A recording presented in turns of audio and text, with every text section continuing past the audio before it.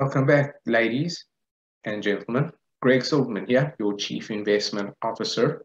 Another session of Come Learn with Me. If you enjoy these sessions, please subscribe and like these channels. We try and do a fair bit of research behind some of these articles. So hopefully you're interested and we bring you some interesting ideas. How Proptech startups plan to spend their VC money in 2022. Okay, so you've hauled in 32 billion, now what?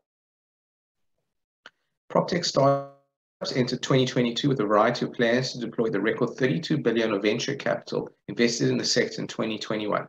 With the new hires, expansion to fresh markets, and improvement of their technology platforms top of the list. The plans come as more real estate owners and operators, both older and newer, embrace tech and the data it can provide for their properties. Proptech companies, like many tech companies, spend their funding on strategic hires, marketing, and technology growth, said Ashkan Zandi, chair at the Center for Real Estate Technology and Innovation, CRETI. These three areas are critical to the success of any Proptech company. Proptech startups actively begin the hiring process an average of 32 days prior to the public announcement of a funding round, according to research by CRETI, which use data compiled from LinkedIn and Glassdoor.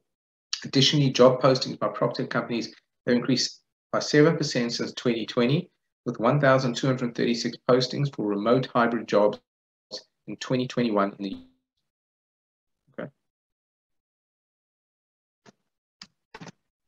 Venture capitalists invested 32 billion in Proptech companies in 2021, a 28% increase in funding over 2020 and a 3.23% increase to 2019 before the pandemic, according to a recent CRETI report. The dramatic increase in VC Proptech funding surpassed the previous all-time high of 31.6 billion.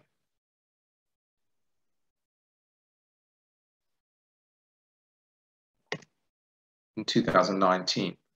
One such Proptech startup that saw a bump in VC investment in 2021 is Manhattan-based Upflex, which provides what it describes as an Airbnb-type flexible workspaces, to Christophe Garnier, the company's co-founder and CEO. Upflex, which was started in late 2017, raised a $4.5 million bridge round in June 21 from EIF Ventures, the Ecosystem Integrity Fund, a San Francisco-based VC, and Newmark Garnier.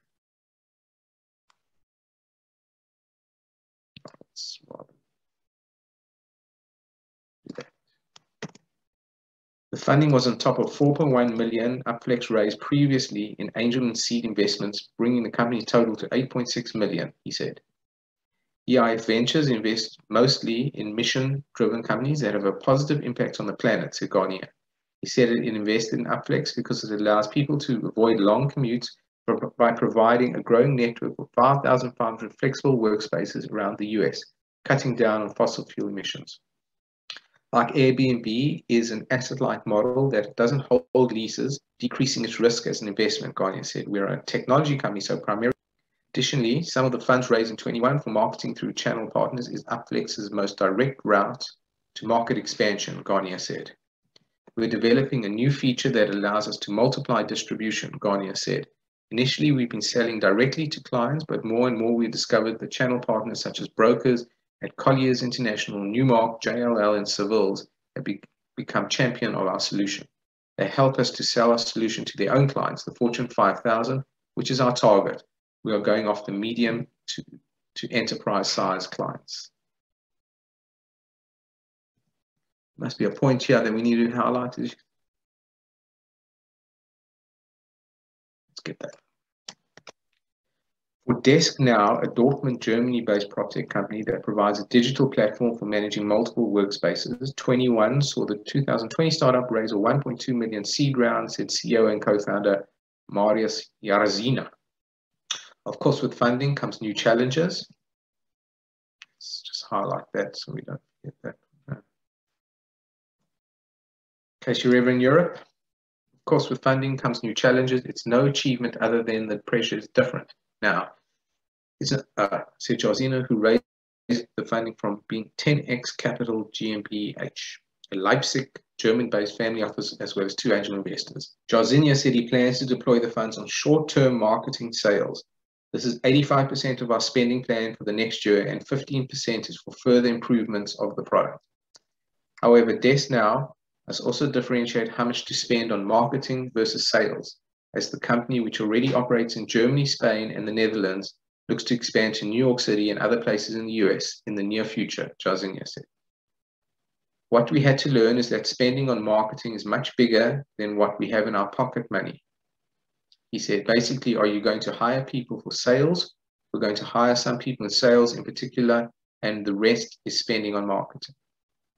Hoping to build on the investment momentum, Garnier is looking to raise a nice big Series A round in 2022, but emphasize that the next 6 months are all about driving up our sales. This is now the biggest thing, so we can get a really nice Series A funding. Another Proptech company, Montreal-based Local Logic, a data and analytics platform for developers, was chasing the tail end of 2021 funding as of last week. We're in the process of raising our Series B right now, so we've started, but we haven't completed it, said Sarah Maffey, head of industry relations for Local Logic, who added that company executives hope to close the round at the end of the first quarter. We're aiming to raise about 15 million. Doesn't tell you what they do. Okay. The current raise follows Local Logic Series A round of 8 million Canadian, which the company announced in November. That round was led by Groundbreak Ventures, Toronto-based VC focused on PropTech, with participation from Shadow Ventures, BDC Capital, Jones Boy Ventures, Cycle Capital, and Desjardins Capital. Local Logic plans for spending its funding are clear, she said. I think the vast majority of our raise will spend on building new products and expanding into new markets, Maffey said.